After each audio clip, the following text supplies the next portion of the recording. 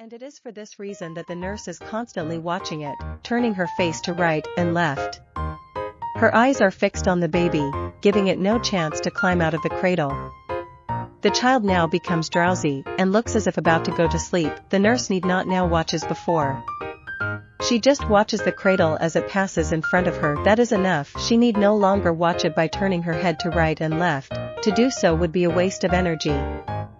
Likewise, when the breathing first becomes tranquil, when the body becomes calm, the practice enters a new phase more delicate and subtle than before, in which the meditator fixes his attention at one particular point, not following the breath in and out. This change in technique is very advantageous and suitable. We have mentioned earlier that the track or path of the breathing can be divided into three regions, namely the nose tip, the middle of the chest, and the navel area. We must now consider the results of directing attention to each of these locations. Suppose we direct attention to the middle of the chest. This region is too large for it to be possible to fix on a limited point there. If attention is directed to the navel region, the mind will likewise wander. This is because, as in the case of the chest, the body sense can only delimit a large circular region, and is not able to fix on a small area. The only place left is the nose tip, the small area where the breath passes in and out. Here the breathing can be clearly felt and easily concentrated on. It is for this reason that the nose tip has been accepted as the best place on which to establish mindfulness in this part of the practice. The analogy of the gatekeeper helps to clarify this technique. A gatekeeper remains at the gate and does not leave it. He need not examine people who have not yet arrived at the gate, nor need he examine those who have already passed through and are now inside the town. He examines only the people actually passing through the gate. That is all he needs do. In this way he achieves the desired result without tiring himself or wasting his time. Similarly, the meditator at this stage in his practice must be mindful of the breathing at the nostril, or more precisely, at the inner side of the nose tip. He should imagine that the flesh at that point is very tender, like a sensitive wound, so that even a very small movement of air can be clearly felt there. His mindfulness must be fixed at this single point, which, to anticipate, is known as the point of contact, Sovanna, to be dealt with in detail below. For the average person this point can be located easily, and for anyone with a bent or hooked nose it is all the more easy to locate it. But a person with a turned up or flattened nose may find it rather difficult to feel the air at the nose tip because it strikes directly, and is felt at the upper lip rather than at the nose tip. In such a case, the meditator should fix the point at the upper lip instead of the nose tip. It is something for each one to work out for himself. So mindfulness based on counting while following the whole course of the breathing becomes mindfulness based on counting while fixing the mind at either of the 2 points just discussed. The technique of counting is changed as well.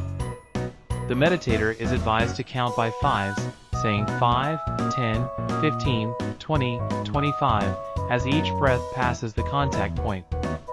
Or he may count by tens, 10, 20, 30, 40, 50.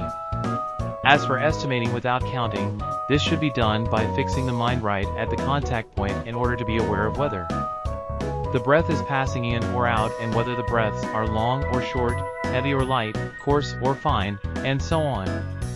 Now in the technique of connecting, anapanasati, the meditator follows the breath continuously like a shadow. This practice closely resembles stage 3, experiencing the whole body. Here too, mindfulness is established on normal breathing, but the practice is more refined. Accessory techniques are kept to a minimum. As long as mindfulness is established by means of counting or by observing beginning, middle, and end, the technique is still gross. The meditator observing the beginning, middle, and end of the breath unit perceives the breath as rising, falling, rising, falling. The applied thought or initial application, vitaka, that he uses to fix mindfulness is still coarse, agitated. It is directed not towards the breath unit as a whole, but towards its various phases. Now towards the beginning, now towards the middle, now towards the end. Thus the mind is applied in a gross way. So the meditator now abandons this method and scrutinizes the breathing uninterruptedly. This uninterrupted scrutiny, whether carried out by following the whole breath unit or by fixing on the point of contact, is more refined and subtle. The cruder counting technique is now given up completely. From stage 3, experiencing the whole breath body, the practice has now progressed to the point where there is no more observing of beginning, middle, and end, even when mindfulness is fixed only at the point of contact, not following the course of the breath. The meditator can be said to be experiencing the whole bodily formation or the whole breathing process. He is then like the gatekeeper, examining only as they enter or leave by the gate and disregarding their other movements. Limiting mindfulness to the single point of contact comes to the same thing as following the breathing in and out uninterruptedly. And it is in this sense that connection, the second step, is to be understood. The practitioner who wishes to progress easily must understand connection perfectly and practice it. The subtler the breathing and the technique of watching, the more refined the mind automatically becomes. Hence the techniques that the meditator uses for contemplating his breathing should be progressively more subtle and refined. The third step is contact, Sovanna. This step is to be studied together with fixing. The fourth step, fixing, means focusing the mind firmly and unswervingly at the point of contact. Obviously then, fixing and contact are closely related. In addition, they overlap with the second step of connecting. The word Sovanna may be taken as referring either to the point of contact or to the act of contacting or touching. In practice, the distinction is irrelevant, since without the act of contacting there can be no point of contact. In other words, if there is no concentration on the breathing, there is neither act of contacting nor point of contact. Concentration implies contact. In stages 1, 2, and 3, the whole breath from beginning to end is observed. Though there is contact in those stages, the practice is not specifically concerned with it. In the early stages, the objective is to establish mindfulness on the breathing itself. The breathing, as preparatory object of concentration or preliminary sign, parakammanamitta, is relatively gross. In the technique based on contact, the mind is directed towards one particular point, the spot where the air touches the skin, and takes that as the sign for a more refined kind of practice. The meditator begins, therefore, to direct his whole attention to that point of contact and finally locates it at the nose tip. In this way, the sign, or object of concentration, is changed from the flowing breath to the nose tip. The nose tip then becomes the basis for another new sign called the acquired sign, aggahanamitta, to be utilized in the higher stages. The meditator then has to develop this new sign uninterruptedly. In the course of doing so, he succeeds in surmounting various kinds of obstacles, details of which will be given later on. The step in which this new sign is firmly established is spoken of as fixing, the panna. It culminates in the arising of the counterpart sign, padabhaganamitta, and following on this counterpart sign comes absorption. Once again, let it be noted that contact and fixing are very closely related. In fact, it is not possible to draw a clear line between them. At whatever point mindfulness of breathing is established, contact is present, and there too is fixing, though it is not as yet recognized as such. When concentration on contact can be maintained at will, fixing is also established. In this step of fixing, there is concentration without concentrating, that is, concentration without conscious effort. In other words, the conscious effort of concentrating has ceased, because the state of concentration has been fully attained. This can be compared to the process of grasping an object with the hand. When the object has been grasped, then, although the hand is still holding it, the act of grasping is already accomplished. The object is in the state of having been grasped, while the hand, having finished actively grasping it, merely holds it firmly fixed. Here grasping corresponds to contact, and the state of hand holding firmly corresponds to fixing. Care is needed to distinguish between grasping the object and state of the objects having been grasped, that is, between contact and fixing. The nature of contact and fixing must be clearly perceived by the meditator. Once he has perceived this, he can proceed to a more subtle sign or object and thereby render the mind progressively calmer.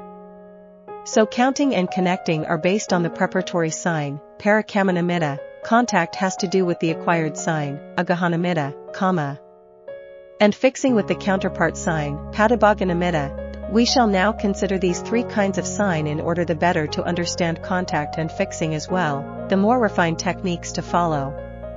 The signs, so called, are of three kinds, I in the case of certain meditation objects, kamana, not all three.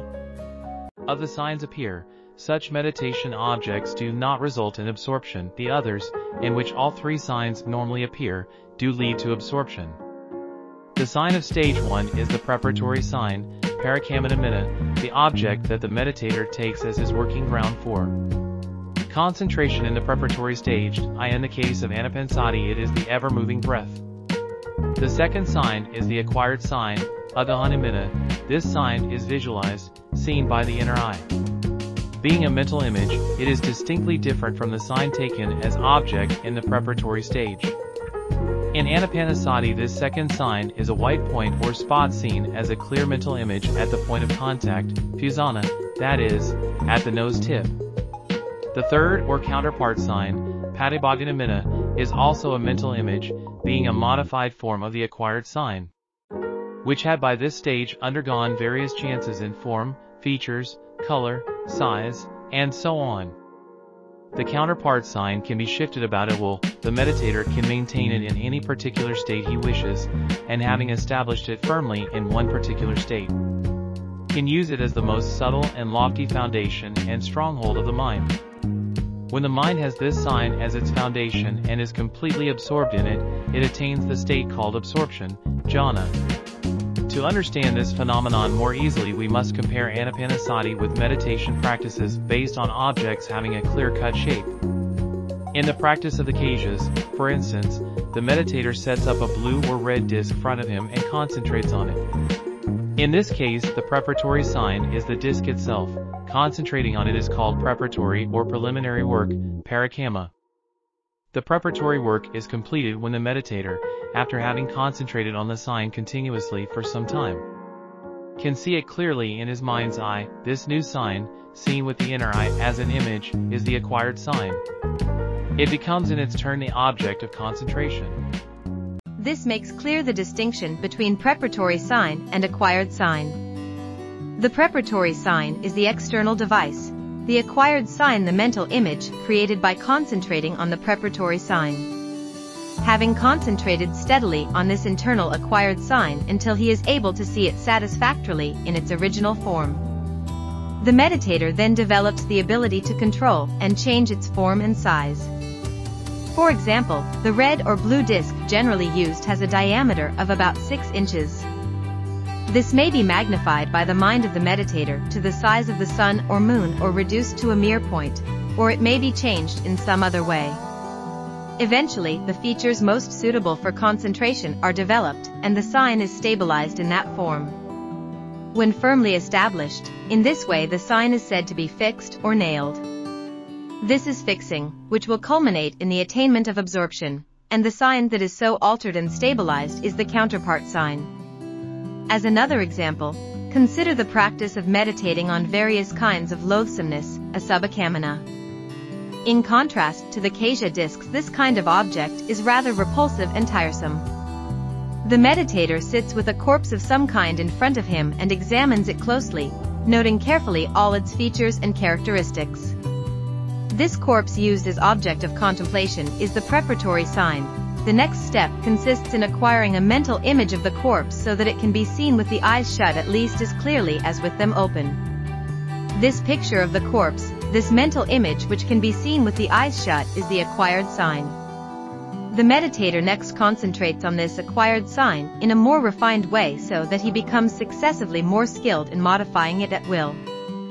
He modifies it in such a way as to produce in himself a maximum of disenchantment and detachment towards objects of sensuality and a deep feeling for the ultimate destiny of mortals.